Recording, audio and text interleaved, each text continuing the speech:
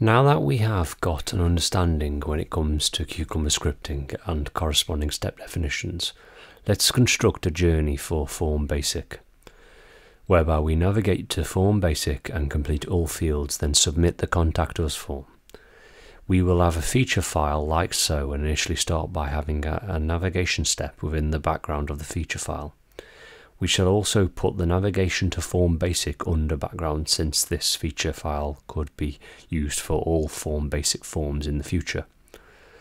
We then proceed to declare our scenario for Contact Us and then continue to utilize steps that we have declared in our step definition file to enter in data into each field by the given field name.